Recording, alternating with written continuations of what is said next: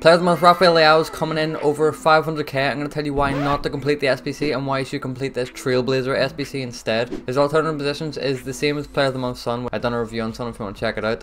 And the chem style I would use is a finisher. The pros are he's quick off the mark due to his rapid play style plus, and he's got 94 pace. He's got the trickster playstyle, which allows him to do more than just 4-star skill moves, and he's got some really nice dribbling stats which are all in the 80s apart from his dribbling, which is 90. He's got some great shooting stats for the start of the game. He's got 85 finishing and 81 shot power, along with the finesse shot trait, which is good inside the box, as he's only got 75 long shots, so he'll be unlikely to score outside the box. And the cons are the price difference between the gold card at 100k and the player of the month at 500k. I just can't justify completing the SBC. There's too much of a price difference for only +1s and +2s on the gold card. I would only complete the SBC if you're a Milan fan. You could argue the same for Player of the Month Son, but the difference is Human Son's got a longer shelf life because his card's got elite tier stats. The Trailblazer card I mentioned to get at the start instead of Leao is going to be Rodrigo's SBC, who's 100k cheaper, coming in at 450k.